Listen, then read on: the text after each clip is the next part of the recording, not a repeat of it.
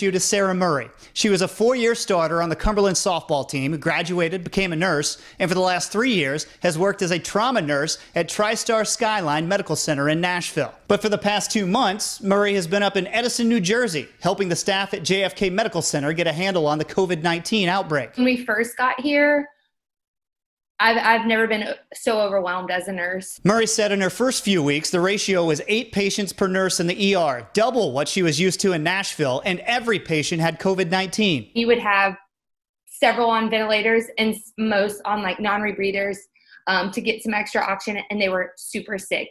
And you literally have never felt so spread thin because you were like, you couldn't get to everyone. But that's part of why she wanted to help. With patient numbers here in Tennessee a fraction of what they were in New York and New Jersey, Murray and 2 other nurses from Skyline decided to make the temporary move. When we got here, these nurses were so excited to see us.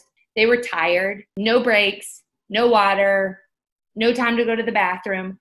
They strictly are in their patients' rooms, gowned and gloved and masked up at the bedside, getting by. That's initially what it was like for Murray and her Nashville team, including the times where she used her personal phone for FaceTime calls between patients and family members so they could see one another, sometimes for the last time. That is sad. My service is really bad there, so I'm sure it's like cutting in and out, and it's not this great quality conversation that you want to have with your family member. They just weren't getting the closure that they needed, but it was tons of people, in my opinion, not getting the closure that they needed. Those were the times Sarah says she was glad to have her Skyline teammates with her. I don't think any of us would have gotten through this without another one of us there. We've had many a powwow in a break room. Yeah.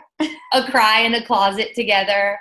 Oh my, why did we come? What is going on? And then to pull it together like, hey, we know why we came. It's going to be fine. Cities are beginning to reopen and more people are getting out and about. But with what she's seen, Murray has a reminder for everyone. I know restrictions are being lifted down in Tennessee, but people still should try to practice as much social distancing as they could for right now. Sarah's 8-week contract with JFK was supposed to end in the first week of June, but she's now extended it to stay through the middle of July just to help out. Chris Harris, News 4 Nashville.